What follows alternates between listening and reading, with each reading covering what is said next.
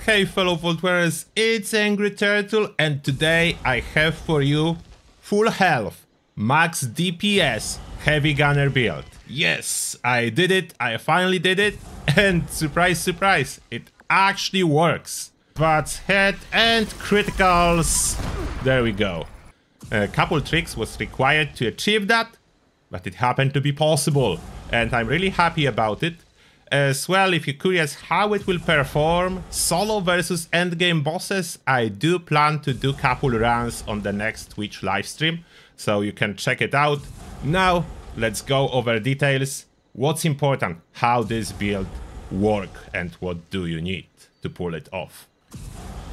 So first, the special distribution for this build is 15 strength, 3 perception, 5 endurance, 9 charisma, 6 intelligence, 8 agility and 10 luck. And this is before the legendary perk application. And here are the legendary perks for this build.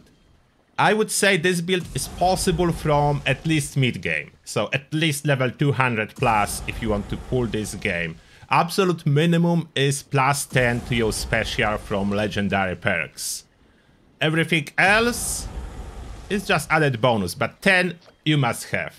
So level 200 plus to achieve that. I have a little bit more because I have luck, intelligence and agility max out, that's plus 15 to special. I have master infiltrator for my convenience. And then I have follow through and taking one for the team. This is because I want to be absolute max DPS.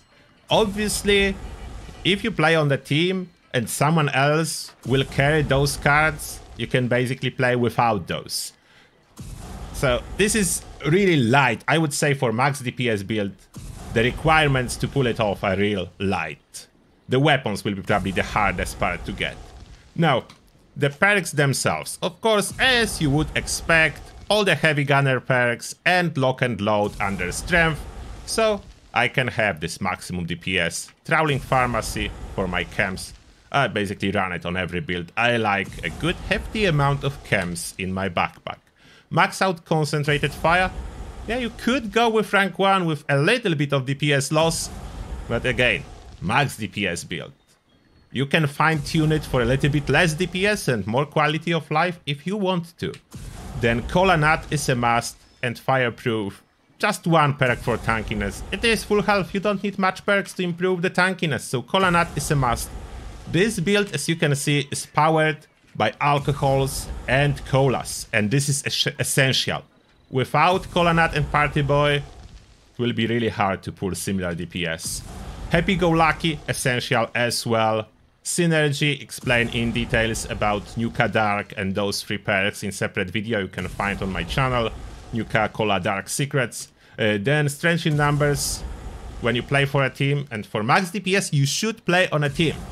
I will use this build absolutely solo too, but it's always a little bit less DPS if you go solo. If you want to go solo, then strength in numbers not needed. Then Tenderizer for max DPS, and someone is actually sharing it, but I have my own. So Tenderizer for max DPS must be in here. Then Intelligence. Power user, you can think it's quality of life, but it is not really. The cost infusion cores to pull VATs with heavy guns is so huge without this perk that it's like a must. Then Stabilize for damage, Gunsmith to increase durability of my weapons. You can, that's why I said 10 special is required, not 15. You can play without Gunsmith and drop intelligence to 6 points. So it's absolutely possible. Gunsmith do not affect your DPS, unless weapon breaks mid-fight, then you could say do affect it.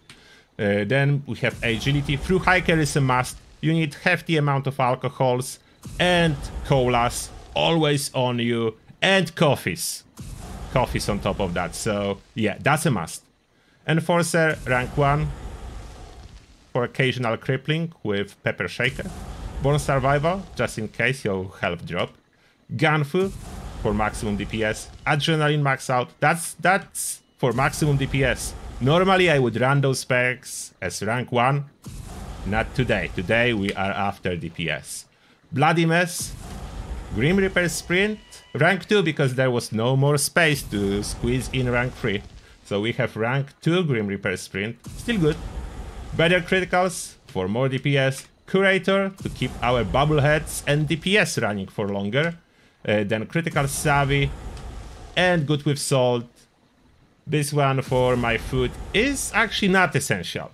You could play without it, but you cannot drop luck. You need this luck for ease of playing with criticals. To be honest, for just a boss fight, maybe you could drop 3 points from luck. It's not recommended, but possible. So yeah, that's possible. Next, the gear. The hardest part to pull off is the gear. The weapon. What do you need? Currently, my driver, the maximum DPS perfect roll is this 2-shot Gatling Plasma.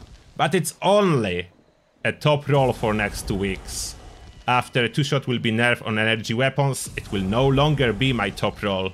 And I'm already looking for replacements. I have some candidates, not perfect weapons yet, but something to use. So if you are watching this video later, you will be looking for anti-armor, less AP cost.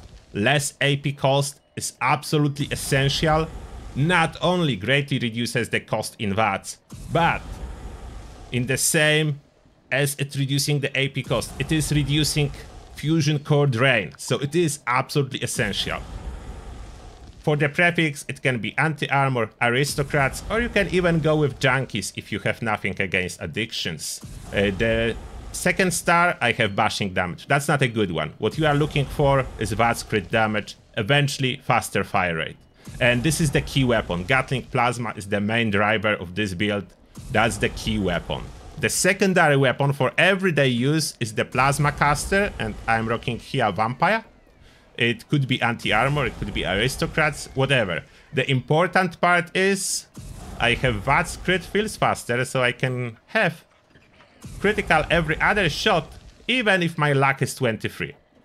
With 23 luck, I can have critical every other shot. So I can simply use camp buff and simple food item to boost my luck for 23 and use this weapon with crit every other shot. VATS hit chance, very handy, not essential. Vampire, as I said, not essential. Essential part in case of this weapon, faster crit meter. So 2 weapons and you have this build covered. As a bonus, I'm carrying Chainsaw for those daily ops when you need to kill with melee, Peppa Shaker for crippling, Cold Shoulder for those dailies that still are in here, but essential weapons, Gatling Plasma, Plasma Caster. Those 2 cover everything you really need. Mutations. There is a very short list. Bird Bones, Eagle Eyes, Herbivore, Herd Mentality, Marsupial and Speed Demon. The reason for this list being so short, I'm not running Class Freak. As you can see, full negatives. But those negatives are not really big against this build. So I'm good, I don't need Class Freak. As well, you probably noticed I'm not running Star Genes, so absolutely no rat away usage on this build. What I'm using is Brahmin milk exclusively, and if rats accumulate a little bit more, it's the Nuka grape. So Nuka grape, if rats go a little bit higher, Brahmin milk, if less. Never let your rats really feel too much or you will get bonus mutations you do not want. So that's a little bit more management if you don't run Star Genes, but in the same time, more space and the luck for more useful perks. About armor itself, what I'm recommending is ammo weight, as then you can carry a lot of cores, and those are quite light. Eventually, if not ammo weight, you could go with weapon weight, or just whatever. Actually, armor is the least important. The legendary effects on armor is the least important topic. So just having a full set of power armor is enough, as you can replace Gunsmith with batteries included and get the ammo weight down. So it is possible.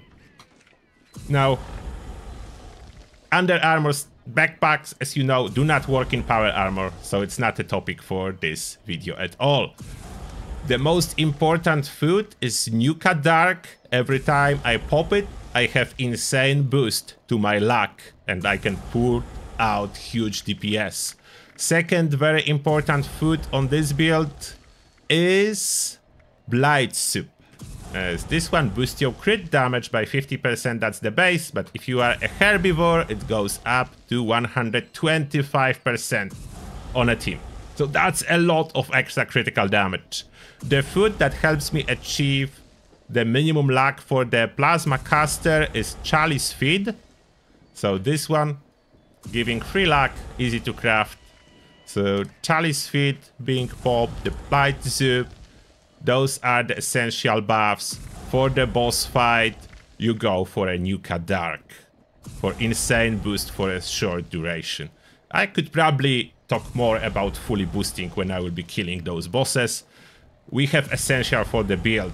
Now, how it works, let me demonstrate on most likely some Scourge Beast. Now, how I can achieve damage versus the Scourge Beast. One thing is Nuka Dark. Second, coffee. I need to pop around 12 coffee to sustain Gatling Plasma in VATS continuously. So let's try to bring her attention, if I can. There we go. Then that. Then a lot of coffee. Okay, she's running away. I need to be a little bit closer to get VATS. Then I can get VATS, head, and criticals. There we go. That's how it works on max DPS mode. It's amazing versus bosses too. It can annihilate all the Scourge. That's why coffee is still running. You see what's happening when the coffee is running. Your AP basically refills even when you are firing in VATS. So that's why coffee. And if you were paying attention to my fusion core, it is draining like crazy when I'm using it like that. So it's quite expensive build to run. But in the same time, if you do the strategy with workshops like Thunder Mountain Power Plant, Monongah Power Plant, Poseidon Energy Plant, and produce some cores, you will be good. As you can see, I have 26 cores, and all those cores comes from the last livestream that I grabbed those workshops. So I grabbed workshops once, and I'm good for weeks. Therefore, it is not as bad to sustain as you could think it will be. So this is the build.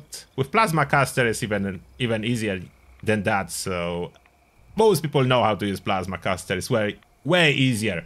Only the Gatling Plasma is the secret ultimate weapon to pull the full DPS.